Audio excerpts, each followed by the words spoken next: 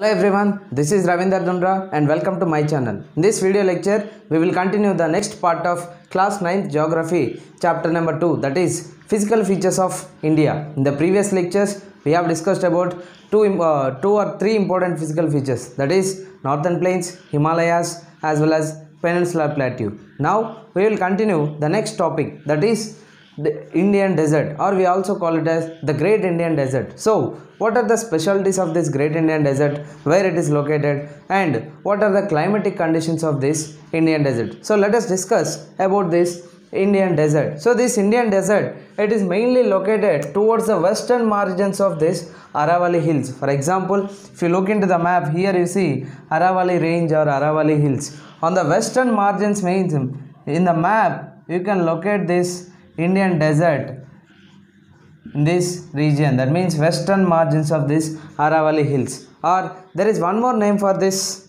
desert, that is we also call this desert as this Thar desert. And the next very important thing is that it is completely covered with this sand dunes. Usually everyone thinks that almost all deserts in the world they'll be covered with this sand dunes, but it is not true. Some of the deserts they may not be covered with this sand, but here the Great Indian Desert, that is Thar desert, it is completely covered with this different sand dunes. Sand dunes means what? You see, sometimes the sand looks like in this shape in the desert areas. So everywhere in this Thar desert you can find this type of sand dunes. Then the next one is that the rainfall is very low. How much it is that? It is just 150 millimeters per year. That means it is not even in the centimeters. Why? Because here the temperatures are very high, the cloud formation is very high, because cloud formation is very low. Because of this there is a less rainfall, therefore it receives just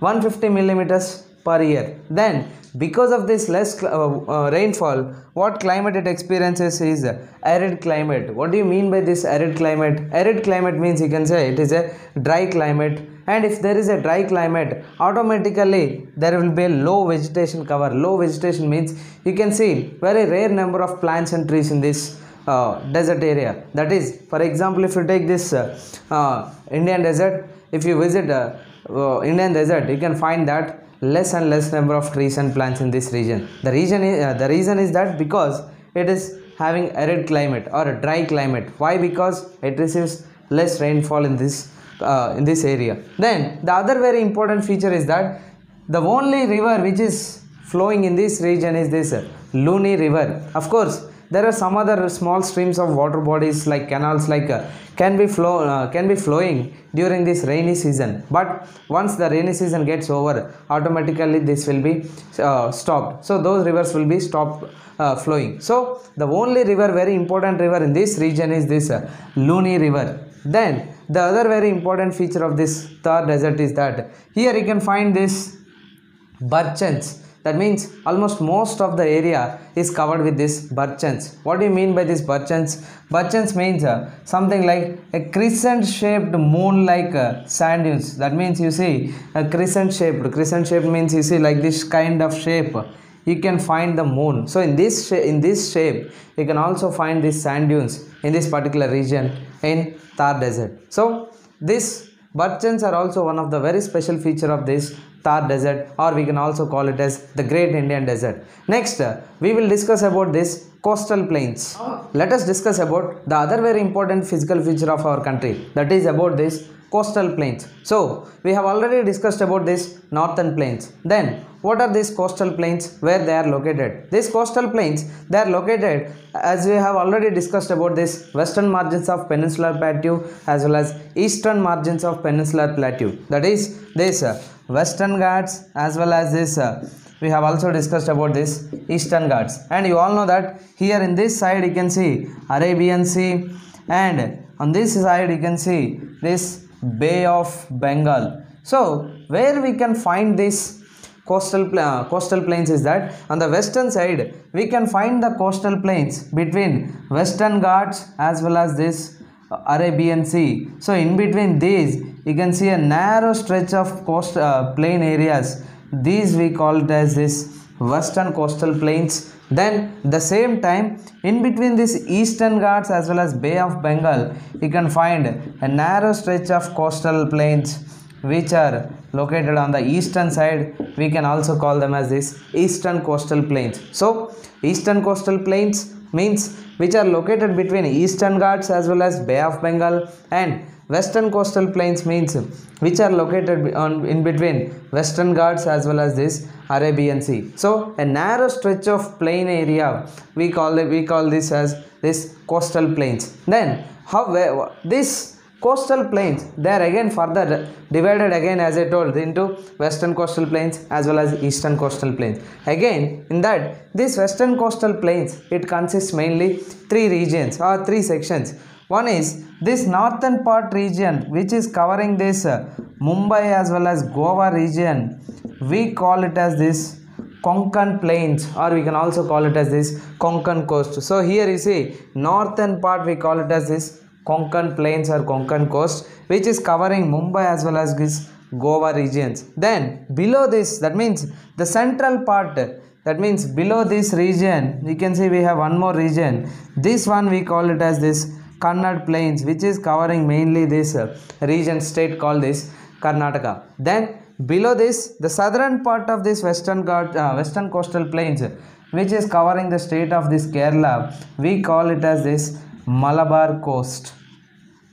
So this western coastal plains, it is having three main sections. One is Mumbai Goa region, we call it as this Konkan plains, Konkan coast, and Karnataka region we call it as Kannada plains, as well as Kerala region we call it as this Malabar coast. Then what about this eastern coastal plains? This eastern coastal plains, it is having two different sections. One is the north one as well as southern one. The northern part, this particular region, we call it as this Northern Sarkar, and this part, below this part, this southern region, we call it as this Coromandel coast.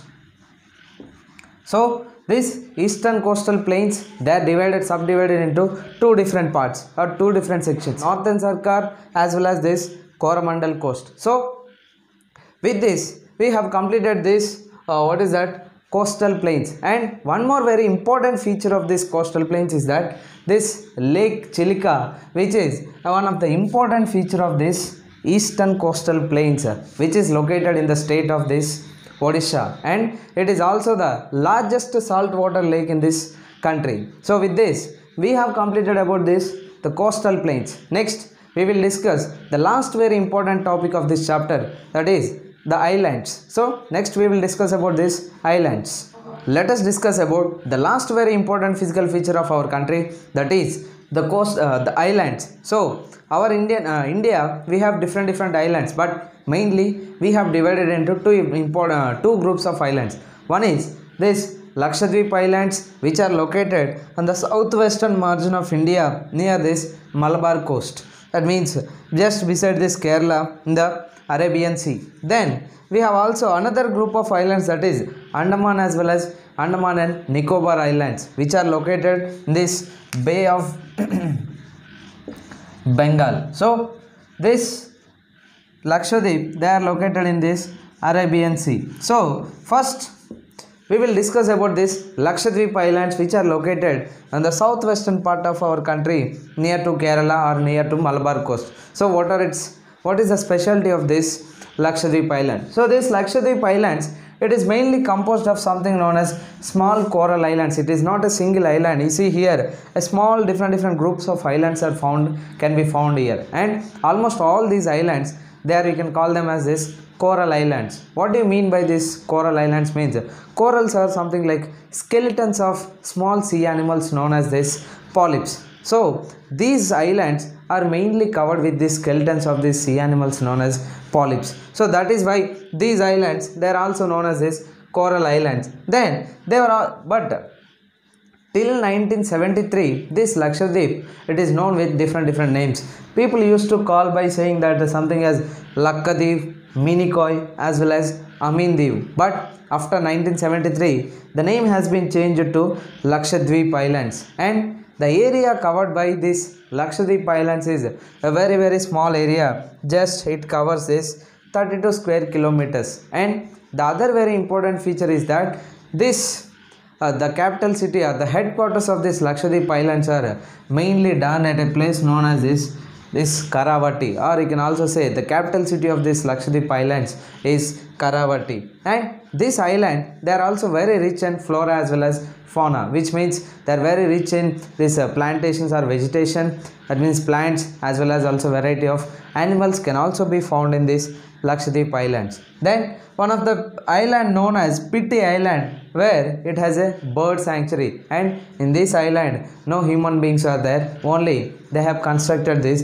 bird sanctuary. So with this we have discussed about this Lakshadweep Islands. Next we will see about this Andaman and Nicobar Islands. Let's discuss about the other very important island group in our country, that is this Andaman and Nicobar Islands, which are located in this Bay of Bengal. When we compare to this Lakshadweep Islands, these Andaman and Nicobar Islands, they are bigger in size, numerous, that means more in number, as well as you can also see they are more scattered. But whereas this Lakshadweep Islands, they are very close to each other. That means different group of islands, of course they are there, but they are very close to each other. But when it compared to with Andaman and Nicobar Islands, they are scattered everywhere. And the next one is that again this Andaman and Nicobar Islands are further divided into two categories. One is the northern part, this means the northern zone we call it as this Andaman, and the southern zone is that means this southern part we call it as this Nicobar Islands. And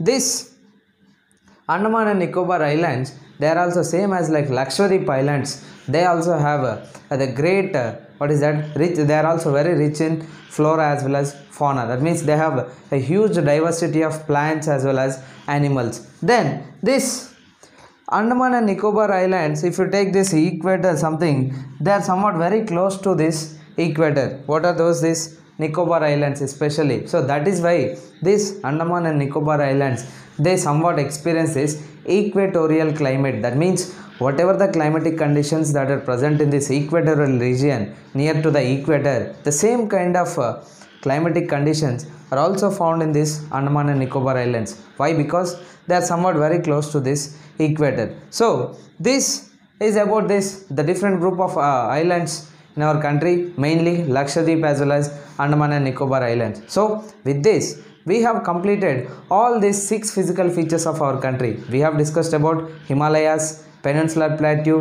northern plains, coastal plains, desert as well as islands. So now what is the specialty of each and every physical feature of our country? How they are helping our country? How physically, that means how they are contributing to our country? So let us start with this.